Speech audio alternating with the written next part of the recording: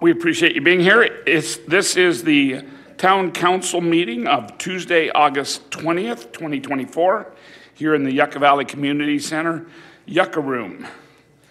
And we will get started here with call to order and roll call. Council members Abel. Here. Dennison. Dennison here. Droz. Here. Schooler. Here. And Mayor Lombardo. Present.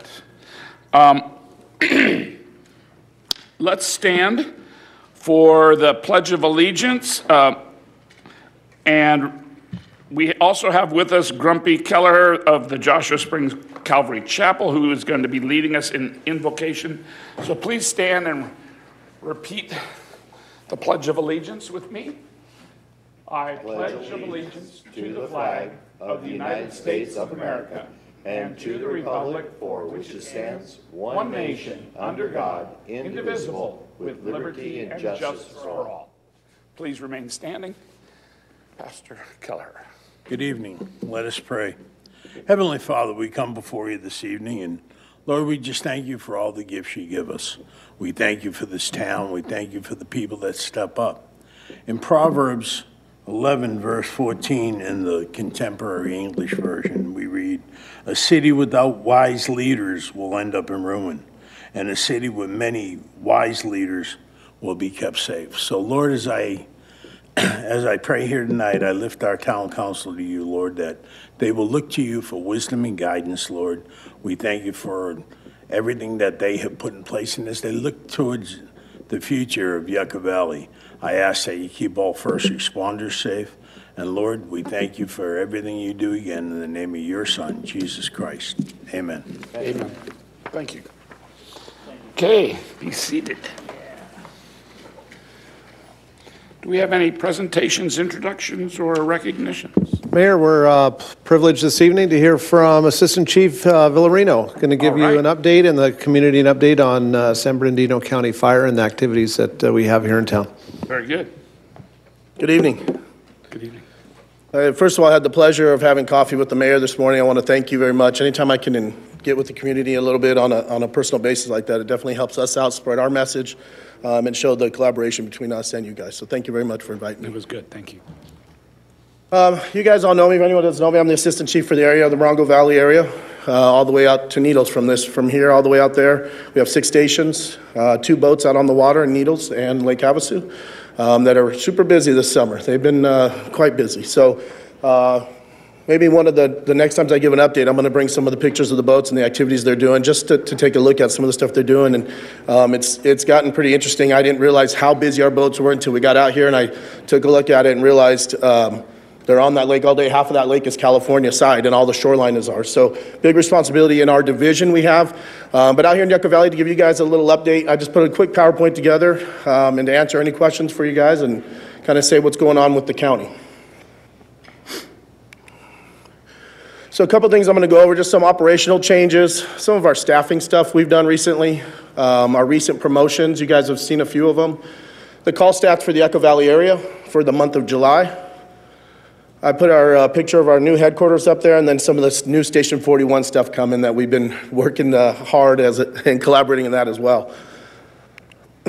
So new headquarters, best picture I could find. I had a much better picture. My savviness with the PowerPoint is I just couldn't get from my phone to there, and so I got that one up there just to talk about it. But you know, our headquarters, Councilman Dennison could attest with. We had an old building that we've had since before I was hired, and I'm not sure if you know what it was before, but over 25 years we were in a building and we outlived it, and we were able to they were able to put the funds together. We rehabbed an old building in San Bernardino near the airport and came up with this large 2-story building that we were able to get our entire all of our operations and everything under one roof, which was a big deal to us. We had our fire marshal office in another place and our prevention people somewhere else, and everyone was spread out. Right here, we have our human resource, our fire marshal office. All of our chiefs are there at the upper level staff. I have a satellite office there as well, and it makes things a lot smoother for the operation of County Fire. So County Fire at a quick glance, Division 1, if you don't know, it's the West Valley area, includes Fontana, Upland. Division 2, San Bernardino, Grand Terrace, some of the unincorporated areas. Division 3, the mountains, Crestline, Forest Falls, Division 4 is what we are. We got Yucca Valley, 29 Palms, Needles, and then the unincorporated areas, Joshua Tree, and all the way to the state line. Division 5 is the North Desert, Hesperia, Adelanto, and the unincorporated areas up there all the way to Nevada state line. Both deserts we have are just huge of square mileage. So we have, these are what I'm talking about, putting things under the same roof. We have our EMS division, our fire marshal office. We have a wildland fire camp, so that has our fire crew. We have our own dozers, heavy equipment from loaders to dozers, loaders, and excavators. So we have someone on site there 24 hours a day that we can utilize them. We bring them out here if we need them. So if we need to take some buildings down that are dangerous to the community and we can't get with maybe code enforcement and it's nighttime, we can bring them out to make that environment safe. Unfortunately, when our fire engines get stuck in the sand, we have to get them out too. We'll bring the dozers out for that as well. And then obviously any wildland fire uses that we can use them for. So it's a great asset that we have there. Training division, and then obviously our warehouse. Our warehouse is not under the same roof because they have such a large area that they need to supply stuff with. So they're actually just down the way. There are managers there, but the rest of the warehouse is somewhere else. So some of the staffing plan we put together, we were really short-staffed, and every agency is across the nation. It's not county fire, it's not just the county sheriffs. We are all short-staffed and having a hard time recruiting. And so we put together a pretty aggressive plan a year ago, and we've just finished it up, and we're still behind, but we really put a big dent in it. And some of the things we did, we had a lot of promotions. So we had a new deputy chief come in, Martin Cerna. He came from the outside. He was the Torrance fire chief. Now he's our deputy chief.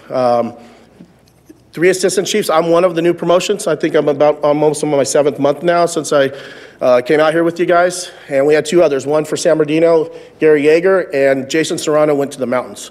So a lot of changes. Out of 5 assistant chiefs, we replaced 3 of them. And that was out of retirements and attrition that we replaced those open spots. 7 new battalion chiefs and 2 division chiefs, all in the last few months of all those promotions. We received 2 of them. You guys have met Travis Aguirre. The other one is Jeff Allen. If you haven't met him, when he's on duty, I'm going to try to get him out here so you guys can meet him as well. And then we have 4 more battalion chiefs to still promote. And we're developing another captain's test right now, another engineer test. This year we did 2 towers back to back. We did a tower of 44, graduated them, tower 17. We did a tower of 35, tower 18, and they were back to back. And they're about 10, 11 weeks long. And completed those guys. Those guys are on the floor now. And we're currently recruiting for tower 19, which will start in January.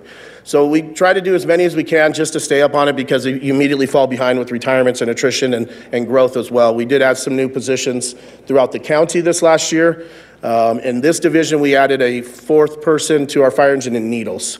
And that's just because of their location. And with being by themselves out there, that extra person definitely lends them a hand when they have no one else coming in, unless they're coming from across the state. Any help from the California side is coming from 29 Palms, is their closest engine. But we also have good agreements with Mojave Valley right across the way.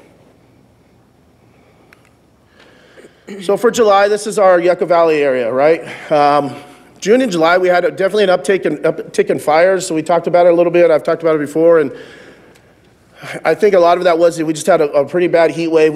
There was nothing that came back to arson for us with any of our investigators that we knew of. It looked like any type of consistent activity with that. But for the most part, 443 calls for the month in Yucca Valley. And most of those, you guys know, we have 2 stations here in Yucca Valley. We have 41s and 42s, and 41s is right here in the downtown area. They're the busiest ones, so they take the biggest part of that. There are 1 engine and 2 ambulances run out of there. So they're the busiest, and then up on the hill we have 42s, and they're not quite as busy. But this is the total for all of them. And then down the line, you just see the different calls there. Public service, traffic collisions, electrical incidents. So it's nice to kind of look back and see where the guys were, but generally it's a pretty busy area for us in the town here. It's Station 41 is comparably busy to our other stations, other than our metropolitan areas. What classifies as an improvement fire? That could be anything from homeless encampment type fires. They'll just classify it as an improvement fire. Yeah, it could be almost a nuisance fire, anything like that, backyard fires, or bonfire, stuff like that. Okay. So one of the biggest things that I've been working on, and I've been working with town council and staff, is News Station 41. When I came in here, took over for Chief Tuttle, and you guys know this has been something that's been in the works for a couple of years, and trying to find land and move forward with the process. I feel like we're in a good positive direction right now moving forward. I just got notification a few days ago that the piece of property directly behind the station is now actually ours, physically ours, so we're good there. We're in the, these are the different phases of it. So site selection, prelim design, we've completed those. Schematic design, completed that. Design development process, that's kind of where the structural part is, to make sure that we had this good idea of this building, can it actually be built? And so the engineers are looking at it, and they've had to tweak a few things. And now we're kind of starting to talk about budget. So I had a meeting today, I have an ongoing every bi-weekly meeting with the architect and through the county, it's our contract services who kind of oversee the construction projects. And we're getting to the point of starting to talk about budget. We were given money into the account prior to me coming out here, but I think we already know, and the way times goes, it's things are expensive. And I don't know how else to put it. Stations used to cost a couple $1 million. Fire engines used to be a couple $100,000. A new fire engine I mentioned this morning is $700,000-$800,000. A ladder truck's $1.5 million. And the hardest part is when we need new equipment, it's 2 to 3, 4 year waits for them to even build it and get it to us. So it's hard. The stations now are costing 15, 20, upwards $30 million, depending on size, location, and how you build them. So we're in the tough phase. I know what our budget is, and now we have to try to get into that. And I don't see anyone knocking down my door giving a bunch of money away right now. So we're just gonna have to do what we need to do to get into budget. Construction docs, we're hoping, if nothing, no big delays, December we can do that. Plan check in March, and we're hoping to award the bid in July. That's a perfect schedule. So, you know, go looking at the properties, we're having it site surveyed to make sure to see what the groundwork and what they're going to need to do with the elevations and the dirt and the runoff and stuff like that. So as we get that stuff back, we'll be able to have more information there if anything's delayed. This is our prelim design is what we're looking for, kind of the shed roof style. You know, the siding and the color scheme we're not sure on yet.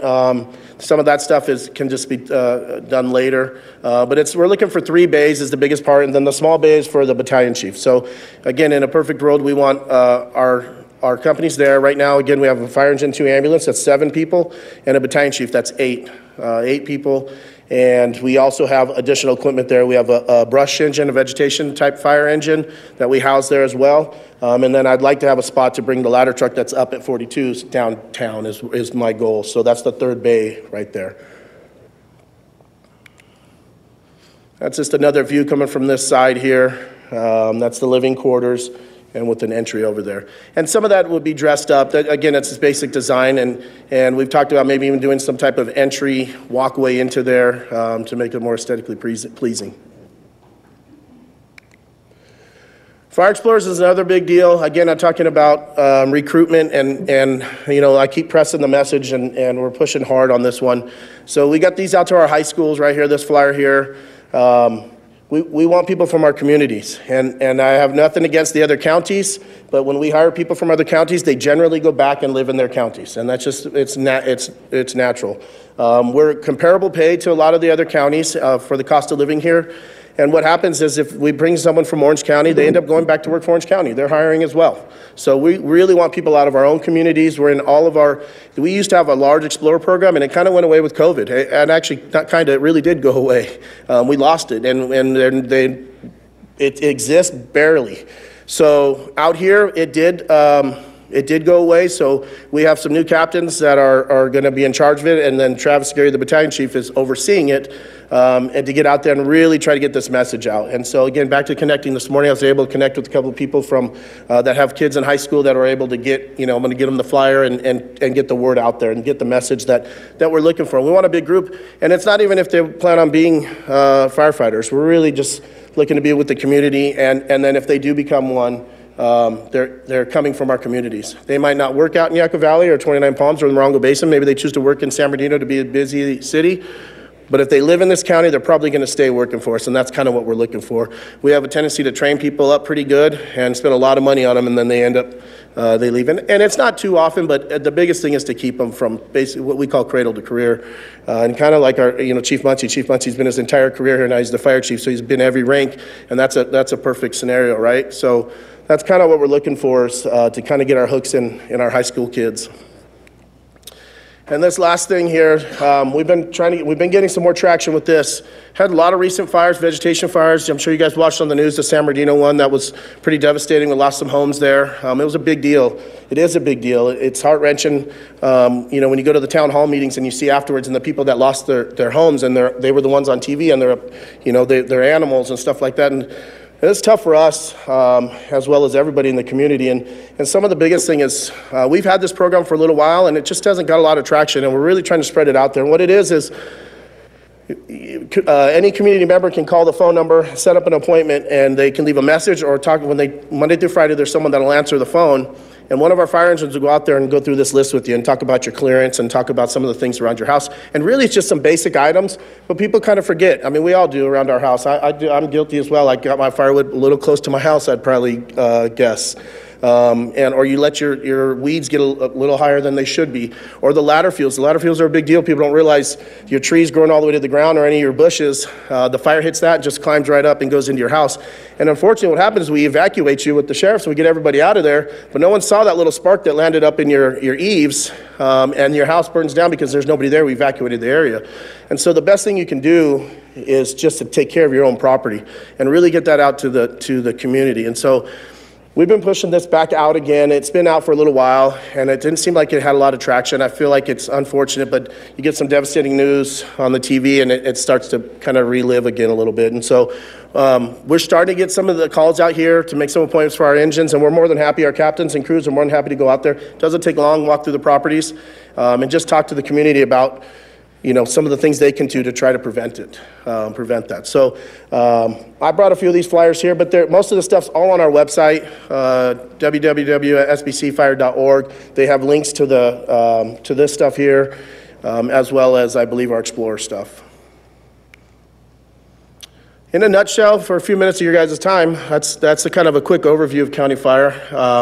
I appreciate the time to do it. I don't mind doing it anytime, maybe quarterly or something, get up here and give you guys some updates and answer any questions.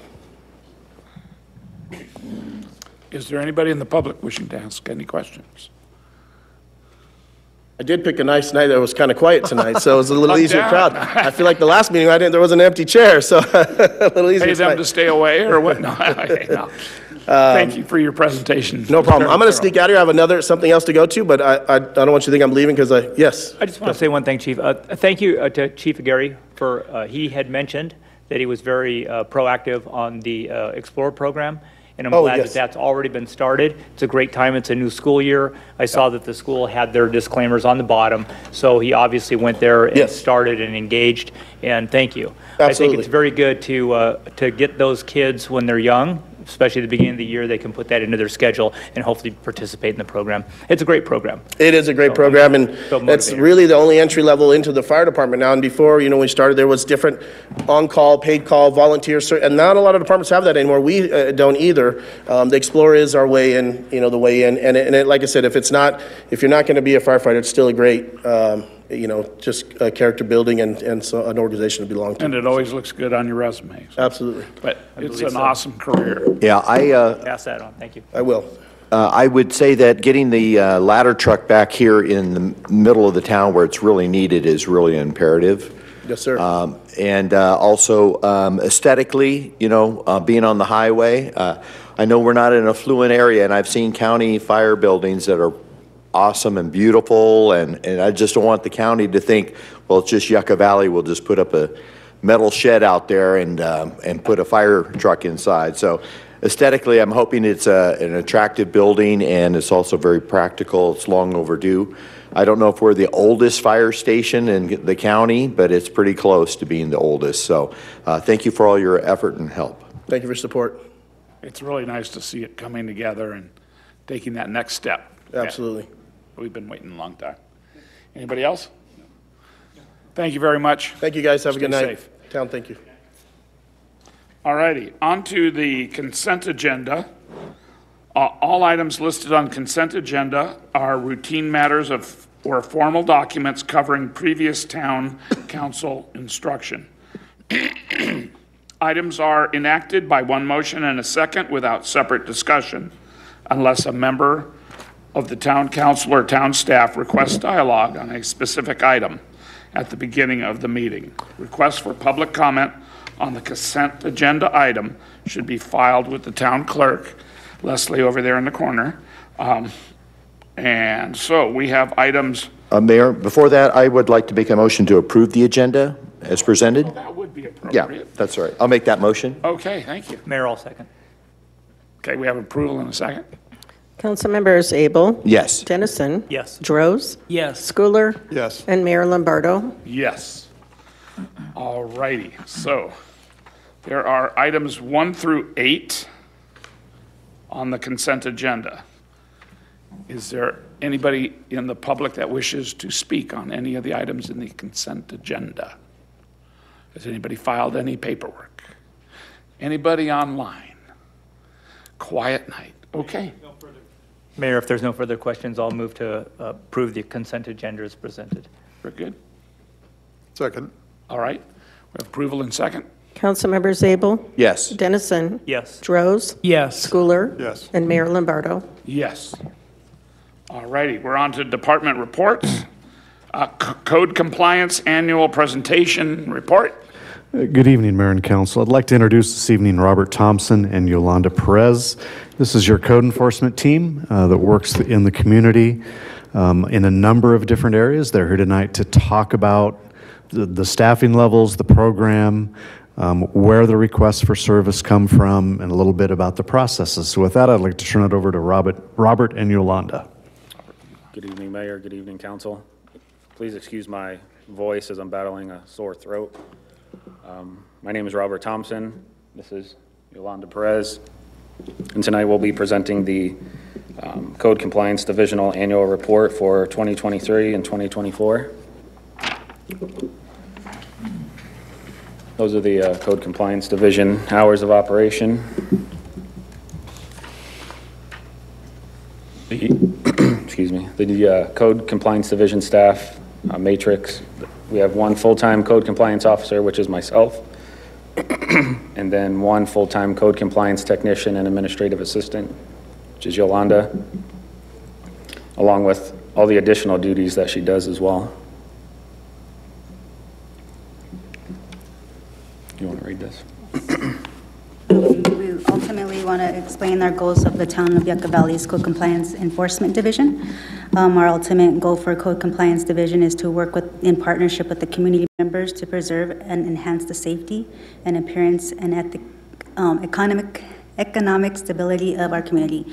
The most significant benefit of our partnership with the community is the elimination of hazardous, blight, and deteriorating conditions that contribute to unattractive, unsafe, and undesirable residential and commercial neighborhoods that negatively impact surrounding properties. To accomplish this, the town administers a fair and unbiased code compliance program founded on the Town of Yucca Valley municipal codes. These municipal codes cover issues from zoning, public nuisance, and property maintenance issues to short-term vacation rental, operational standards, requirements, and business registration regulations. Code enforcement personnel works with community members to correct and solve any code issues as they arise. The ultimate and primary goal for the Town of Yucca Valley's Code Compliance Division is compliance, not punishment. But when no path to compliance is being met, code will use administrative and civil tools to enforce town municipal codes and ordinances. How code enforcement cases are reported. These are the percentages. We have field observation / internal, 31%. Other agencies, 28%. Property owners, 2%. And community members, 39%. Code compliance process, from the time of the request, from the time the request comes in to when I get out in the field and verify the violation, it's about 3 to 5 business days. Once the violation is verified, code compliance will open and send notice or penalty within 7 days of the violation being verified. Each notice and penalty issued has 21 days to correct or to establish a path to compliance with the property owner. In most cases, owners or responsible parties, they are cooperative. They can work with staff on extensions regarding the notices. So the 21 days isn't just that's it. If they're making progress, we can work with them and give them extensions on those 21 days. Here's a fee schedule for the penalties. First fine, for the first paragraph is the municipal code violation fine matrix. First penalty is $100, second $200, third is $500. And down below is the building and safety fine matrix, 100, 500, 1,000. Again, if violations aren't corrected within 21 days of the date, if they are corrected within 21 days of the date, the fines can be dismissed.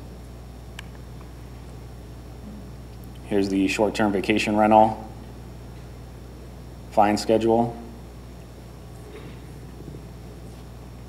First penalty is $1,500, second $3,500 within 12 months, and the third penalty is $5,000 within 12 months. All fines are subject to interest that are all directly related to investigative and administrative costs as well. Here's the highlights for the 2023-2024 report. 279 total complaints reported. Opened cases 324. Inspections, a little over 1,500 inspections were conducted. Closed 231 cases. And then penalties and notices that were issued 860. Here's fiscal year comparison for 21, 22, 22, 23, and 23 and 24. Idea of how things are moving. Weed abatement, permits required for construction, camping or occupancy of temporary structures, non-permitted short-term vacation rentals, rental operational violations, and then the street and sidewalk vending.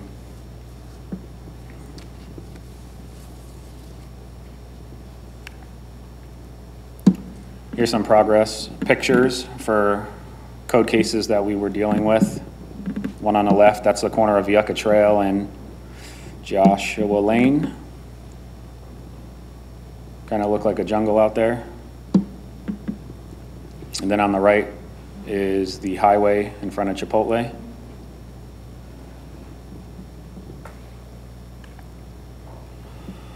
Residential property maintenance, commercial vehicle parking. This is another code case that we worked diligently on to correct. There were parking semis, there was junk, trash, and debris, along with a lot of other issues on the property, as you can see up above, and then the progress down below.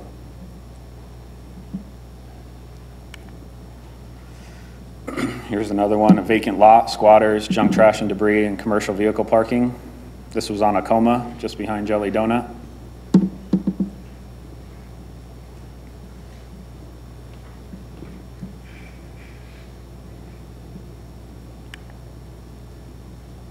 Commercial property. Here we had some individuals living inside a vacant commercial property.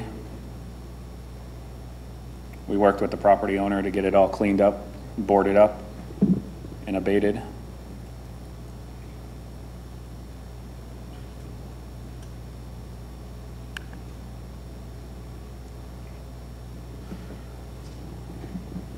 Recommendation that the council receive and file the report. That concludes the presentation this evening. Staff would be happy to answer any questions following public comment. Is there anybody in the public that would like to comment? Is there anybody online? No. Okay. Back to council. Anything? Go ahead. I noticed that during your presentation, there was a uptick in short-term vacation rental noncompliance. It looks like it's gone up and down a little bit for the first two periods, but the last one, it's up to 45. Can you tell us about how that's happening? Do you see anything or reason, or just a decline in the short-term usage? why they're falling out of compliance. I think a decline in the usage of the short-term vacation rentals, that could be an issue. I can't think of anything specific that's causing that uptick. And that's not the operational violation, right? That's the non-permitted. Or not permitted, because we had an issue with that at the beginning, which got us to really begin to look at short-term vacation rentals and our development codes and compliance. So we got a handle on it, and now that little bit there. So I think the staff on the permitting side of the fence, not the enforcement side, but on the permitting side, what they have seen over the last 12 to 18 months is a large number of properties have sold and transitioned. So you've had new operators coming in who may not have been aware of the permitting process, so they were operating without permits. I think that's the most likely cause, is the sale of those units and them either needing to, before they sold, to transfer, because that is an eligible action now, or not going through the transfer process and operating without a new permit.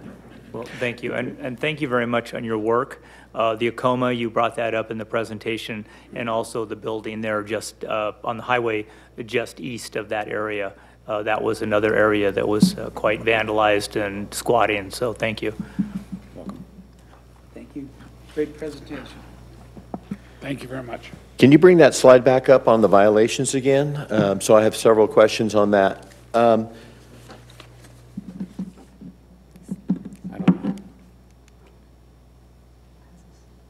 So first of all, you have a very tough job, both of you. It's not a very envious job, and thank you for doing it. It's a lot of heavy lifting and dealing with some disgruntled people and trying to become or remain professional when people don't treat you in a professional manner. So I don't think it's a hard job. It's a tremendously tough job. Anybody dealing with consumers, and especially when they're in violation, is really rough. You're dealing with quite a volume for a staff of 2 people. Is a lot of the backlog, or a lot of the, or I wouldn't say backlog, is a lot of the stress in the back end where you're having to fill out reports, answer calls, and make send out notices, or is it on the front end where you're having to be out in the field? You only have a Monday through Thursday schedule for a limited amount of time. There's only one of you. So where is some of the possible needs in those 2 areas? Do we need more people in the back or in the front? Well, I think it's in the front end, or Yolanda's end, rather. Okay. She's getting pulled in a million different directions. Yeah, I'm in community development, staff support, as far as, reception and answering calls and doing that stuff. So it's pretty much probably in the administrative part where I do get backlogged. Okay. So a lot of the paperwork, it's very paperwork oriented, plus you're pulled in a lot of different directions with different work. When you get a short-term vacation rental operation violation, how do you become aware of the violation? Is it the noise complaint? What is that? A couple different ways that we get notified of a complaint. It could be a phone call, it could be a walk-in, it could be a host compliance complaint on the website. So there's a couple different ways that we get notified of those complaints. And if it's a phone call, Yolanda obviously tells me. If it comes in via email, I'm notified of it. But it comes in a couple different ways. Yeah, I got a report of one particular Airbnb had like 8 violations, and I'm like, why has that person still got a permit? Why are they still operating with 8?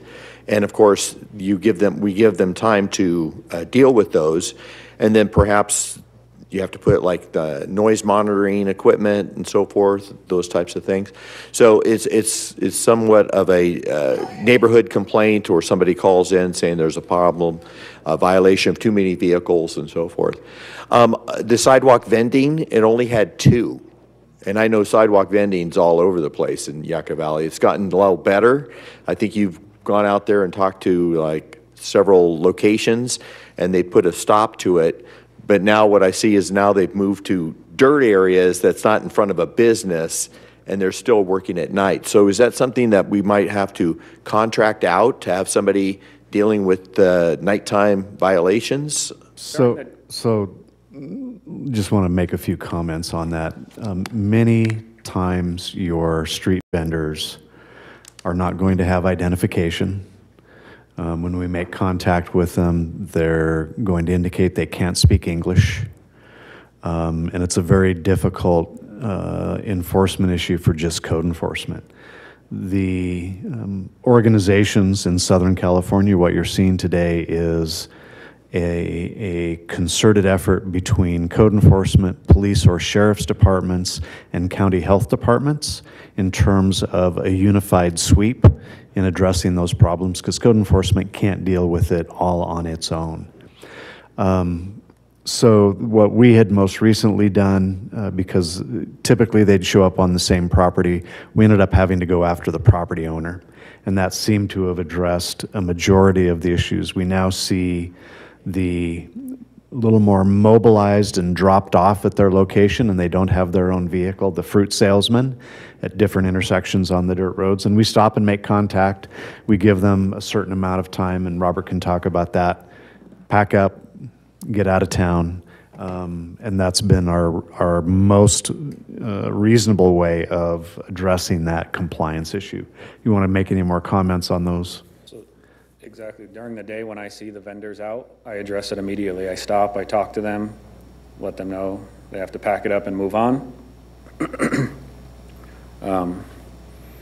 The problem that I've been running into is when we hold the property owner accountable, for example, they have 21 days to correct the violation. Well, the food vendor's gone the next day, and they move to another property. Okay, so we dismiss that fine, we hold the next property owner accountable. They're gone the next day, and they just kind of bounce around. So Yeah, I that's can kind see of the that. problem that I'm running into. Yeah, I can see that being rather difficult. You know, I always felt the sort of the preventive measure. I don't know if you're even open to flex scheduling, where you come in a little bit later and stay a little bit afterwards, because, Friday, Saturday night, we can almost clockwork. They're going to start setting up around 5:30, whatever, 5 o'clock. It's almost when they start to set up to saying, nope, you can't be here. I don't need to call the sheriff's department, do I? You need to move on. And eventually, preventing them from setting up is much, much easier to deal with than once they're set up. Then it becomes a very complicated situation. I know that you also been working a lot with weed and abatement, especially along the main highway. I appreciate that. Seen some major improvements on some of the properties. Of course, we still have major retailers that are still lax in that. So again, I appreciate all your efforts. It's a tough job. So thank you. Couple additional comments back on Councilmember Abel's first question. Your typical code enforcement or code compliance officer's time is typically around 60% field, 40% office. The documentation that's necessary in code enforcement has to be adequate enough to withstand judicial review. And so documentation is very important in their process. So in terms of staff time, there is quite a bit of office time involved. Then when you get into cases where the property owner is not compliant and you actually have to go before a judge and ask for the inspection warrant, go out, perform the inspection, then you have to go back and request the abatement warrant. All of that requires staff time to prepare those documents. So you may end up pulling your officer out of the field for 3 days out of a week just to prepare one case to present to the court. So it can become very complicated and can really pull that one officer that our current structure has away from those daily routine duties. We did just do a sweep on the highway. Yolanda, Robert, and myself went out and made a sweep down the highway Monday morning.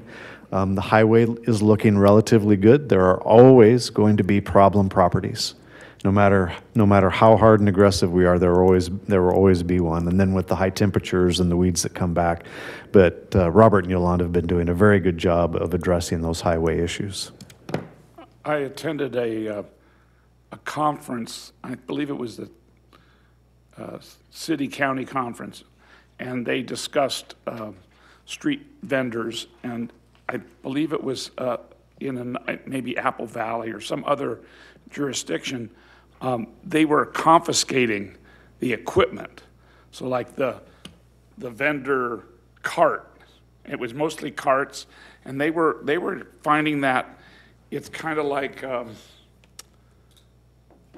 they had a ringleader that basically owned all the carts, and these people were just being taken advantage of because they stand there for a very minimal wage and sell the product.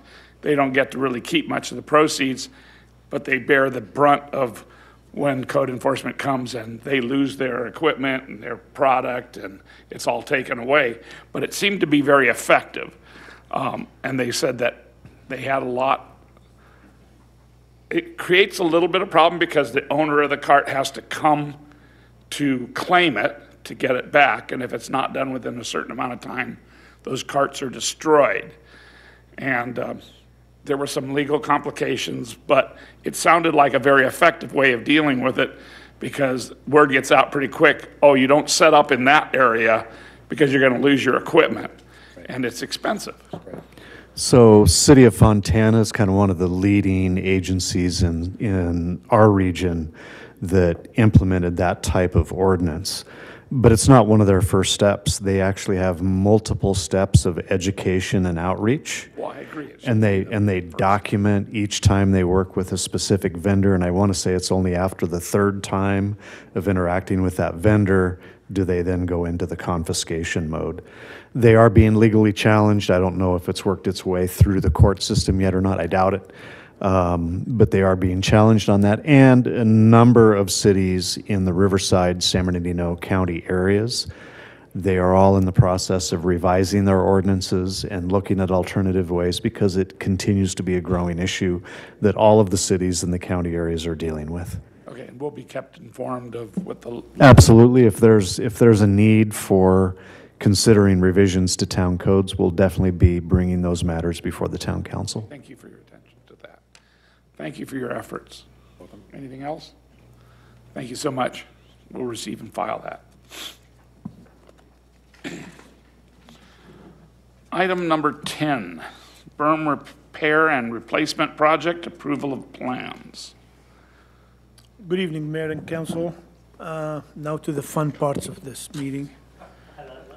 So the project before you tonight is town project number 9103. Make sure, yes.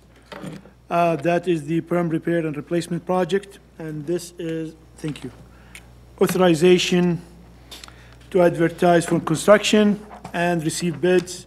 So the town council adopted a resolution, that recommendation, approving the plans and specification for the berm repair and replacement project and authorizing the town clerk to advertise and receive bids.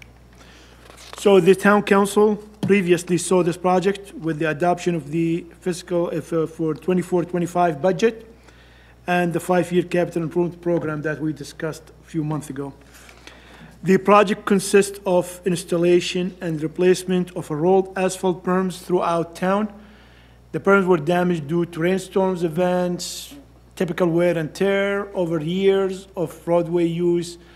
The town have approximately 25,000 linear foot of missing damaged berms within town limits. This project have prioritized some of the areas because unfortunately we cannot address all the areas because of funding. So we are addressing at this point of time 59 locations that is amount to about 9,000 linear foot of missing berms. And I apologize, the list that went out with this package have some areas were duplicated between both citizen request and town staff request. So that's have been cleaned up as of, and the advertisement will go for the right amount and for the right places for this project. So the schedule for this is we are releasing the bids as of tomorrow. It will be released. We will have that in our website, and also we'll be sending all of these documents to the plan rooms, which is where the contractors usually go to see what bids around and what's going on with the construction wall.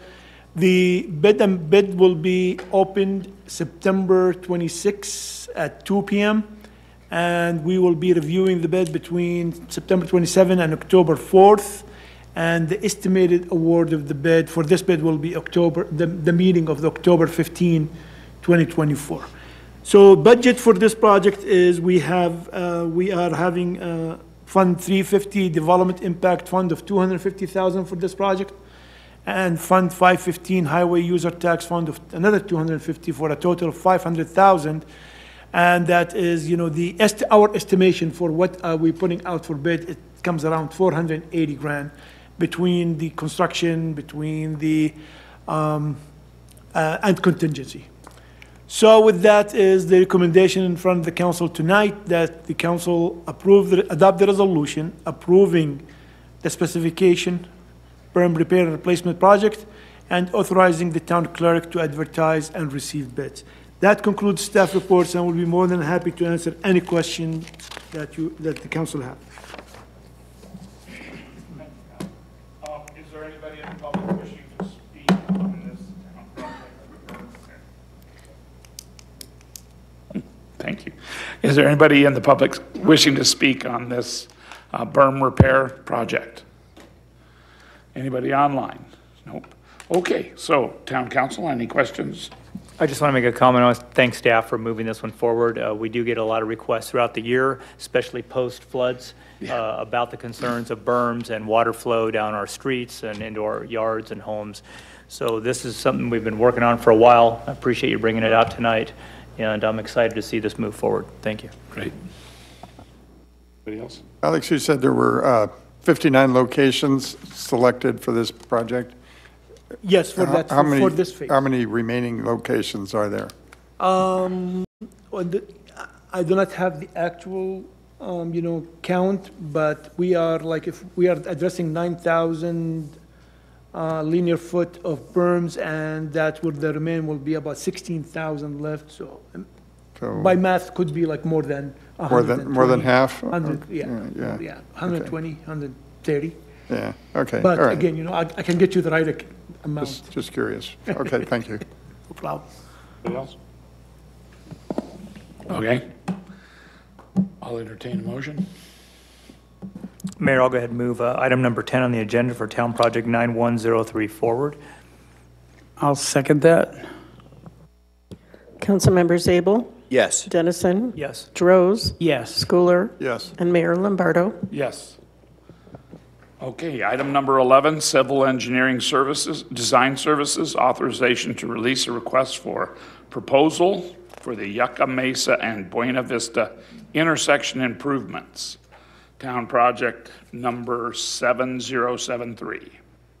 Mayor, the recommendation before you tonight that the town council authorize and release of a request for proposal for Yucca Mesa and Buena Vista intersection improvement design. So this is different than the one that we just talked about. This is for design services. And also this project, the town council previously saw this project with adoption of the 24-25 budget and the 5-year capital improvement program. And the project is that the intersection between Yucca Mesa Road and Buena Vista Drive are showing a sign of deterioration as part of this designated truck route. It seems like, truckers like to use that because they can avoid the grade on the 247, and that is used heavily by trucks, so that deteriorated, and that, that is daily commute of residents only that is contributed to the deterioration of that. The engineering staff has indicated that current road conditions will soon become a hazard and have discussed a possible solution to mitigate it. So staff has determined that the widening of this intersection as well as upgrading the existing pavement to concrete instead of the actual asphalt will help improve the condition for years to come.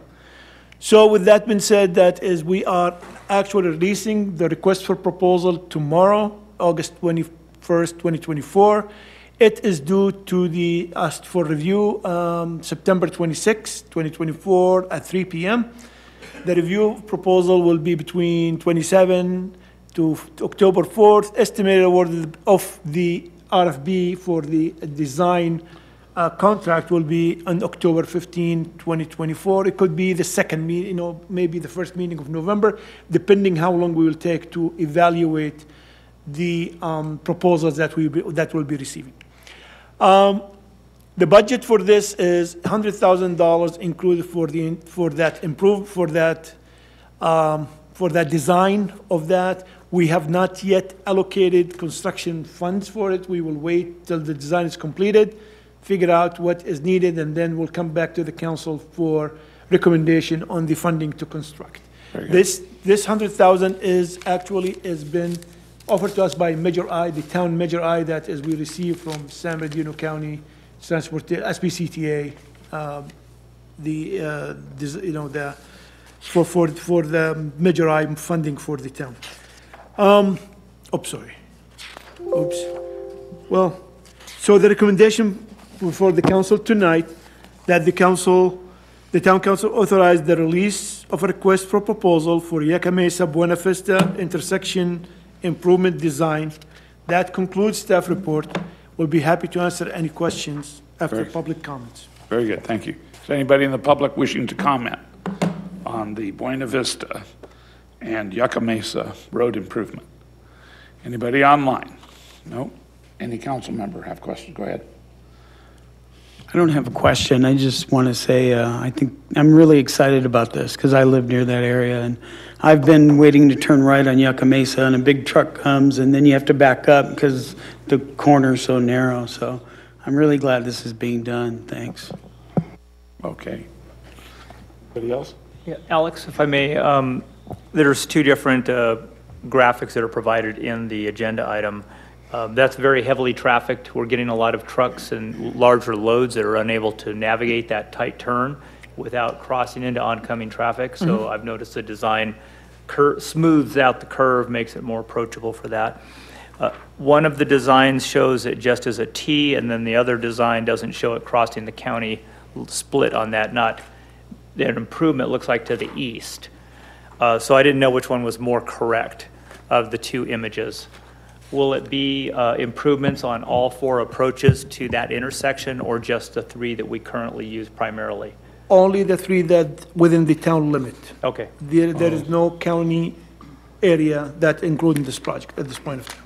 Okay, so that east section from the town line will not have improvements to it? So there will be, you do a little bit of improvement because you need that improvement to protect the edge of the asphalt. So there will be a little bit of work on that side. All four corners will have something. So there'll be a little bit because vehicles coming across there, we don't want them to destroy that asphalt road. So there'll be a little work there. Are we? Thank you very much. Are we at all trying to interface with the county to see if they're willing to complete this so that it's done all the way? All the legs of this intersection, terms of the existing improvements that are there today, are all within the town. None of that is county jurisdiction. Okay, very good. Oh, there's a wash there as well. Okay. All right. That concludes that. Is there a motion? Mayor, I'll go ahead and move forward item number 11 for civil engineering design services on the item discussed. That'll be for town project number 7073. I'll second it. Okay. Councilmember Zabel? Yes. Dennison? Yes. Droz? Yes. Schooler? Yes. And Mayor Lombardo? Yes. On item number 12, I need to excuse myself because the Macris Park improvements are my next door neighbor. And so I will have our Mayor Pro Tem Droz lead the discussion and questions. I need to leave. Okay, come get me. I'll be in the back eating. Save me a cookie. All right, let's get started on item number 12, Macros Park. So concrete and playground replacement project, town project number 8053, authorization to advertise and construction and to receive bids. I better put on my glasses. So do we have a presentation? Yes, Mayor. So Mayor Pro Tem and council members. The item before you tonight is the town project number 8053, which is Macris Park Concrete and Playground Replacement Project. And the recommendation before you tonight that the town council adopt the resolution approving the specification for the Macris Park Concrete and Playground Replacement Project and authorizing the town clerk to advertise and receive bids. This is also a project prior review that the town council previously saw this project with the adoption of 24-25 budget and the 5-year capital improvement program. And the project consists of the demolition of the existing basketball court, and we included a picture here to see how the condition of that basketball court. And, you know, with the new concrete based on existing dimension, and apply about 4,300 square foot of court servicing on top of that to make it a little bit appealing. And the project will also include the removal and replacement of existing playground equipment at the park. These playground equipment, been in the park for at least 25 years, and you can tell from the picture they're missing swings and missing equipment. So we are replacing that as part of this of this project. So the release of the bid will be tomorrow, August 21st. The bid will be due the 26th of September at 3 p.m. We will be reviewing the bid, and the estimated award of bid will be on October 15 of 2024. Just we would like to highlight that is the funding for this project is covered by Measure Y. We have the Medical League Field Service replacement of $150,000 that is gonna go on soon, and the Macros Park concrete and playground replacement of $200,000 for a total of $350,000 for both projects. So the recommendation that the council adopt the resolution approving the specification for the Macros Park concrete and playground replacement project and authorizing the town clerk to advertise and receive bids. This is conclude staff report, and we'll be more than happy to answer questions following public comments. All right, thank you, Alex. Is there anyone in the audience that would like to comment on this, either in person or online? Anybody? Yeah, we're doing a show here. Audience, no, anyway, in the public. Okay, anybody, any council members want to comment on this? Councilmember Dennison? If there's no additional discussion, we've had this presentation through our CIP, so yeah, I understand the needs, and I think it's a safety concern too, so I'm very excited to get this moving forward and the improvements to it. So I'd be happy to move forward item number 12 for Macros Park, town project number 8053. Anyone else want to speak on that, or a second? No, I would second it. All right, we have it. Councilmembers Abel? Yes. Dennison? Yes. Schooler? Yes. And Mayor Pro Tem Droz. Yes. Now we'd like to call back the mayor of Yucca Valley. Yes. There's a cookie on your shirt.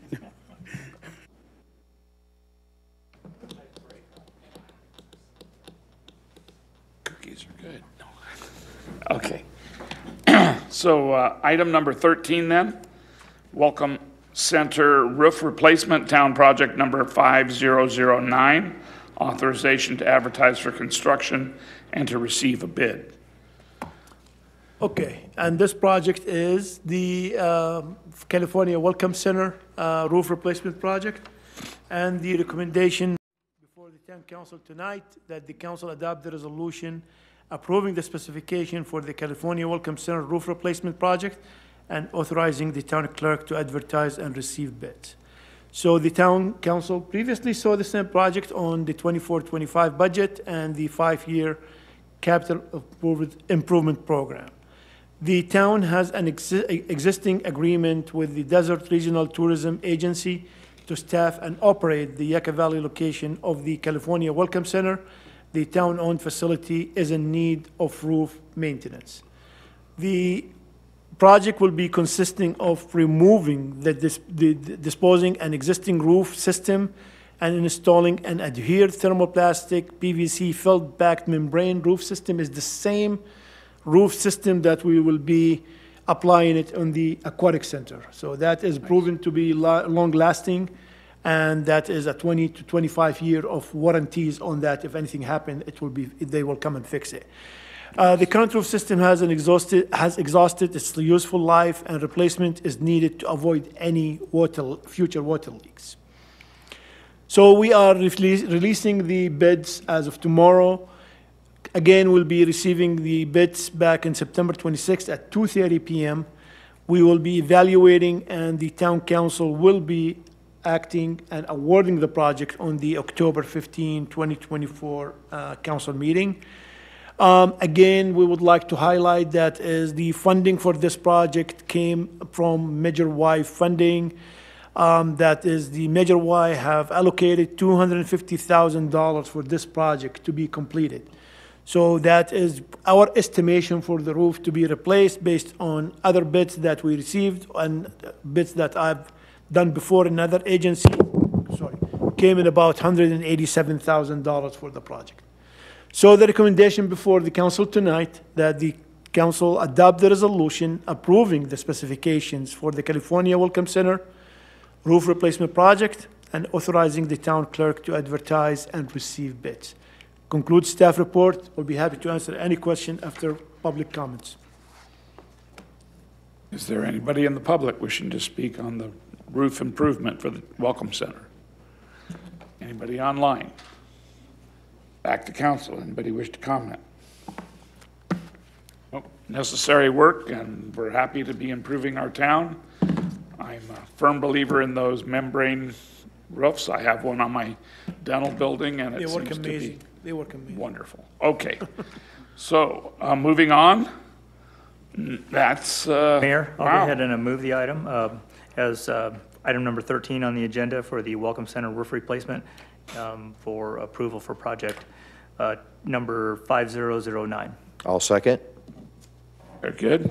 Councilmember Zabel, Yes. Dennison, Yes. Droz, Yes. Schooler, Yes. and Mayor Lombardo. Yes. All righty. That ends that portion of it. Any future agenda items anybody would like to discuss?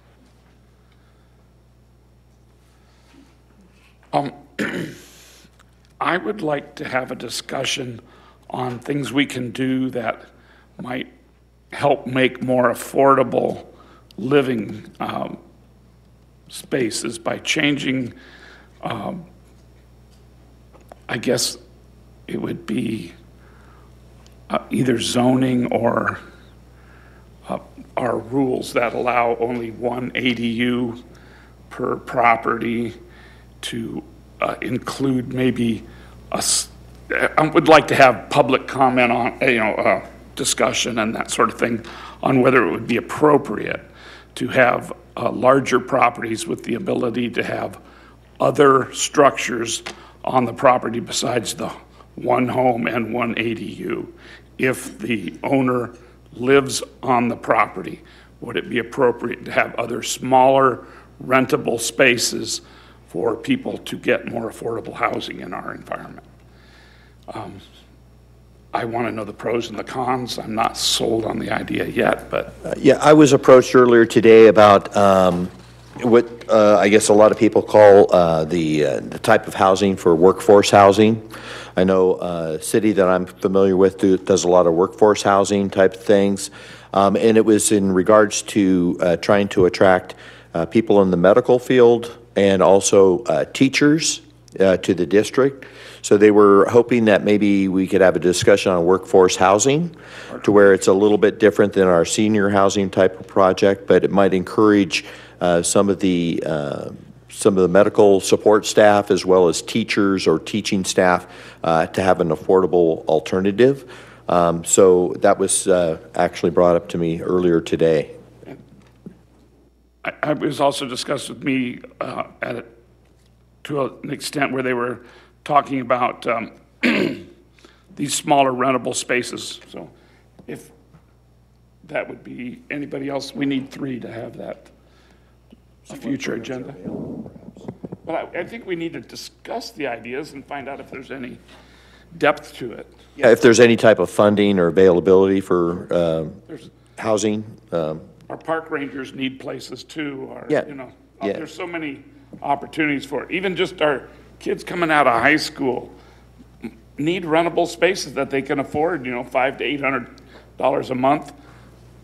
Yeah, And they move up. And if some zoning changes could make it a project where there's businesses on the bottom and apartments above. Yeah. If it takes a couple of zoning changes to get some of these buildings that are abandoned that could be used, I'm thinking over there by the High Desert Star building and that kind of thing. I'm okay at seeing if there's any funding out there. Obviously, we can't do all these projects that we're working on, but it'd be nice to see if there's availability money. We can change the environment, the rules so that those things are possible. And we need to find out if it's desirable, you know? It makes sense to me, but I'm not.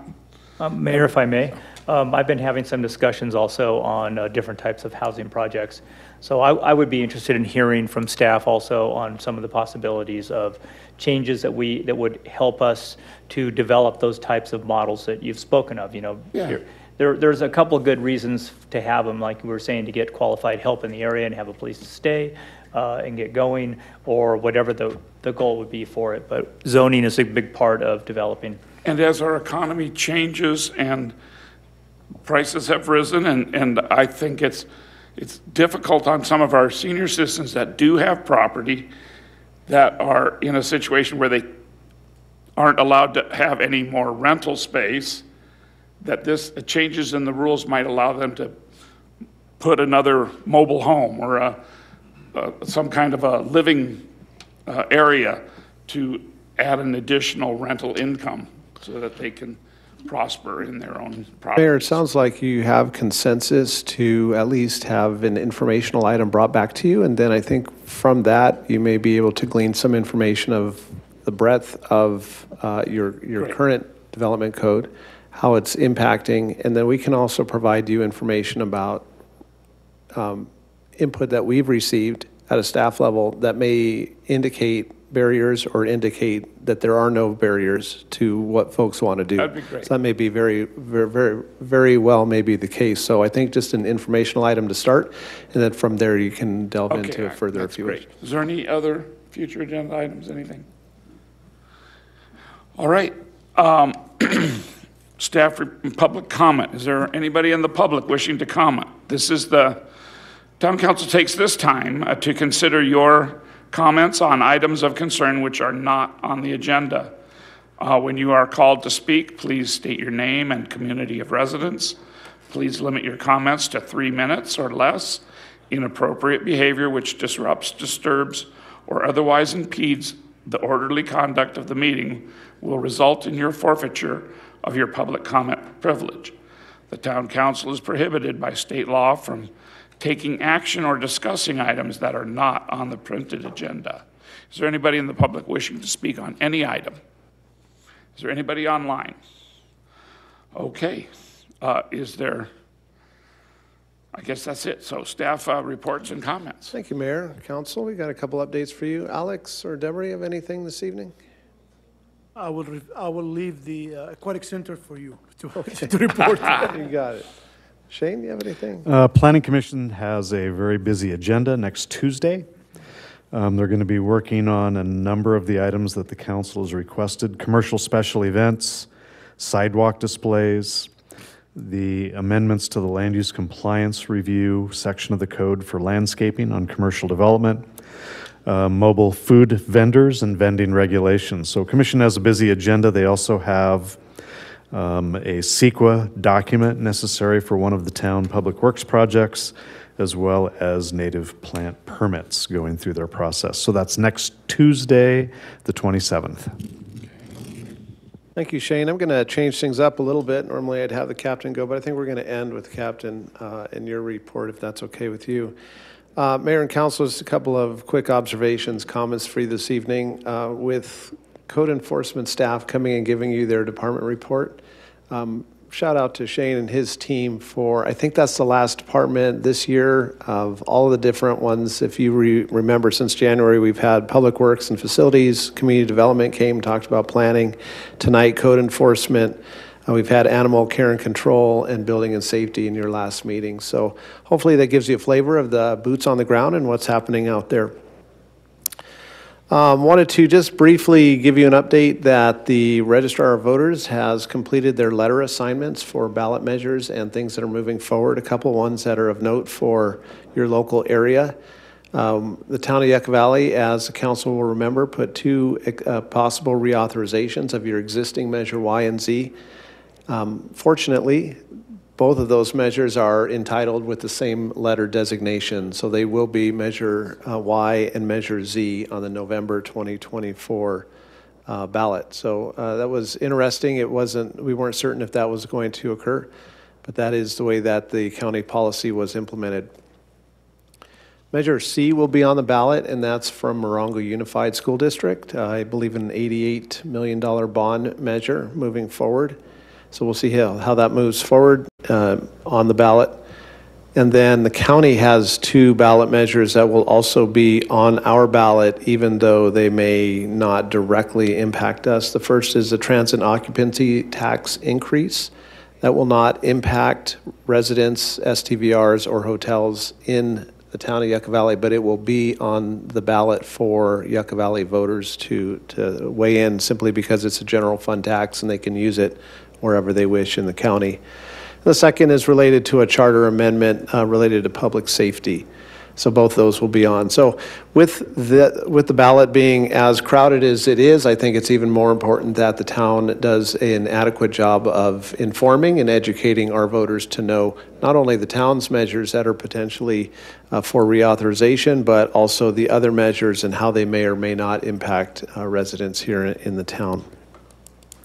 Alex mentioned it briefly, and we're super excited that we got some calls. Hey, what's going on at Brum Park? And we see some fencing going up. So that's your Yucca Valley Aquatics and Rec Center project, initial fencing going up around the construction area that occurred in the last couple of days. You may have seen some construction trucks there as well. SCE is completing their undergrounding project in that same area along Palm and Little League Drive. So super excited about that. You'll remember that we have our formal groundbreaking ceremony on September 11th at 11 o'clock. That press release will be going out early next week. Of course, anybody can come. It's not just for the council, but we'll make sure that the council, our commissions, as well as if you go back a number of years, we had the Yucca Valley Aquatics Advisory Committee. We'll have to go back through there and see how many of those folks are still around, but that will definitely be an exciting day. So we'll make sure that that word gets out to all of the appropriate people, and if there's anybody special that you want invited, just reach out to us, but you can invite them yourself if you wish. I think that's it for staff comments this evening. I think we'll leave it with the captain. He's got some pretty cool things to share this evening. Yeah, good evening, Mayor and Council. Just wanted to end the meeting on a very positive note and share with you something that we got to do earlier this week, yesterday, here in town. The Sheriff's Employee Benefits Association regularly hosts Shop with a Cop events all over the county, and we've been fortunate. Typically, we do one around Christmas time where we find some individuals, and feel free to look at these. This is just kind of scroll through while I'm talking, but typically the association and our fundraisers identifies some families or children in need, and they bring them to our town, and we partner them with deputy sheriffs, probation officers, CHP officers, National Park Rangers. This year we were lucky enough to be blessed with Curtis, and Deb joined us out there at this Shop with a Cop event. So for this event, 40 school-aged children were brought to the Walmart, and we were each given a $200 gift card to take with one child. So they got a couple $100 worth of new school clothes and school supplies, and if the $200 allowed, a little special something for themselves. So it was fun to go through. Overall, a very positive experience, as you can see. I think a lot of the deputies enjoyed it more than even the kids who were receiving the items. But it's a real good way for members of the community to see deputies in this kind of a light. I am happy to say that over Christmas time, so it's either going to be late November, early December, our Sheriff's Employee Benefit Association is going to come back to Yucca Valley. We're going to identify 20 to 25 individuals here from the Morongo Basin who might need a little bit of assistance with Christmas shopping. And a lot of times we'll take the kids out and have them pick out things for siblings and then something for themselves. So we will be coming back, but it's great to see. Of course, we had Najee, our tracking dog, that of course we wouldn't have without the town's help. and then a bunch of the deputy sheriffs that you guys see around town. So overall, a very positive experience, and when we get a date firmed up, I will share that. We would love to have members of the council come out. It's a great opportunity to interact with some of our local youth as well as our business. Walmart, they're great partners in this, and see a lot of the deputies. We have deputies who work the graveyard shift who a lot of times will hold over or come in on their day off because they really enjoy participating in this event, to be partnered with a child and watch them do the shopping and help them pick out shoes and whatnot. So. Hey, Captain, let that slide go through and hit escape when the dog comes up. Just a couple comments on that one slide. This one here. If you could bring that one back up, that'd be great. Anyways, that little girl, Amelie, was the one that myself and Deputy Backer, who is the Najee's handler, were able to take around. Super fun. You can imagine the two of us trying to find clothes for her. It was an experience, but it was great. And the other thing that was neat, I don't think I told the captain this, but when we were shopping, somebody else came up and said that they were talking to Deputy Backer and just said, thank you for doing this Shop with the Cop, because my daughter, long time ago, was part of a Shop with the Cop experience and had the interaction that was super positive, and ultimately she thinks was the driving force behind her daughter going into the law enforcement as a career. So super cool comment to hear back from that, and yeah, it was neat to do.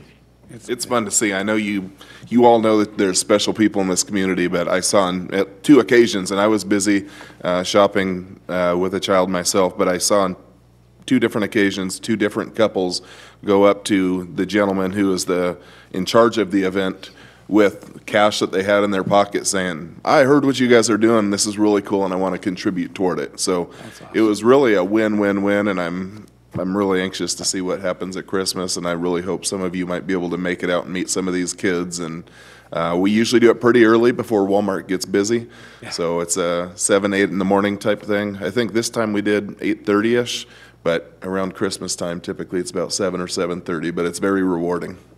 Yeah, I was really sad I couldn't make it. I had a previous engagement, but A couple months, we'll do it again. something I would have loved. Yep, I'll catch you for Christmas. You bet. Okay.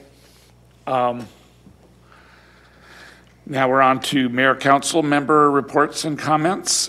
Council member Abel? No, nothing tonight. Nothing tonight. Quiet night. Council member Dennison? Yeah, thank you, Mayor. I just want to thank Chief Villarino for coming here tonight and give us an update on a project we've all been hoping for a long time. But also the big part was just similar to what town manager was just saying about their kids, the youth interaction with whether it's a Sheriff's Explorer program or the Fire Explorer program. I think they're very valuable, and they help in many ways, even if they're not going into those lines of work.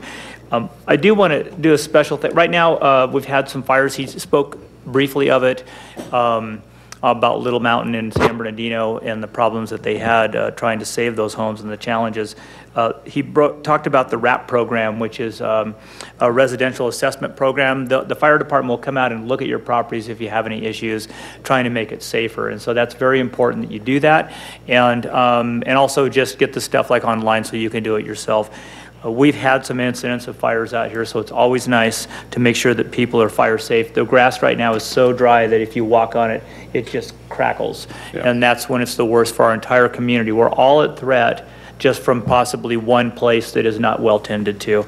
And thanks to Robert and Yolanda, it was nice to see them, as Curtis had said about staff coming forward during the year. It's one of my favorite times to see that.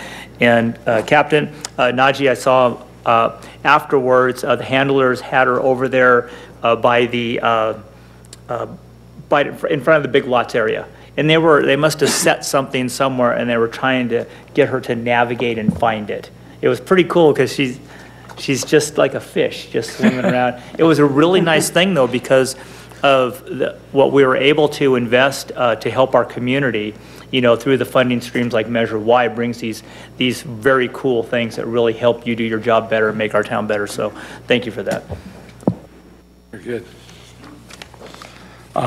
Council member Dennison. Oops. Oh, you did it. I'm sorry. Schooler. Council member Schooler. Nothing. Mayor Pro Tem Droz. Thank you. It was nice to run the meeting in your behalf, so it's good practice. No, no, seriously. Shane, I want to mention Shane. It's so nice you had those presentations for us because everybody wants to see numbers. Everybody, and that way people can actually see how much work the town does. So thanks for having all those presentations the last few months or the last few council meetings. That's really great. Thank you. And the other person I don't mention often I want to mention is Leslie, because Leslie does so much for us. It's incredible. And I can't believe her workload, how big it is. I don't know how she does it all. So thank you, Leslie. And that's it. Very good. All right, and I want to also tell Robert and Yolanda, thank you for coming and giving the presentation. It's always nice to see the employees and their workloads, understand a little bit more about what they go through on their daily basis.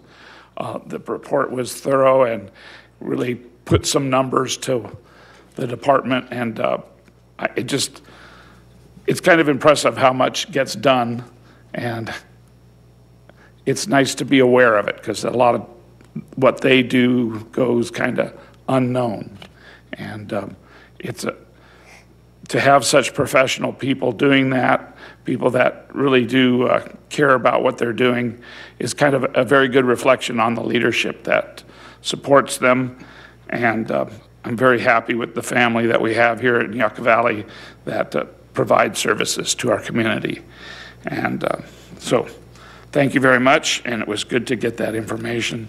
I'm excited about the fire station and the captain being here giving us a little bit more update on how it's coming along.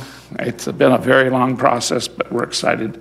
And the groundbreaking at the Aquatic Center should be a pretty neat thing. I'm looking forward to that. That will be a real major landmark for our town, and I think a step that's been long in coming. And it's going to be really spectacular. I'm very excited about that. So thank you.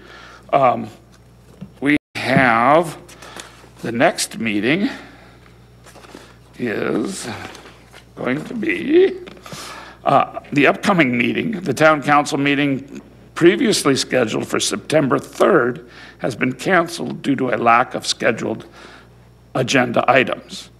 And the next regular meeting of the Yucca Valley Town Council will be held on Tuesday, September 17th, 2024, here at 6 p.m. in the Yucca Valley Community Center Yucca Room. I will be unable to attend and will have Mayor Pro Tem Droz lead again. Okay. So thank you very much. And we are adjourned. Thank you for coming.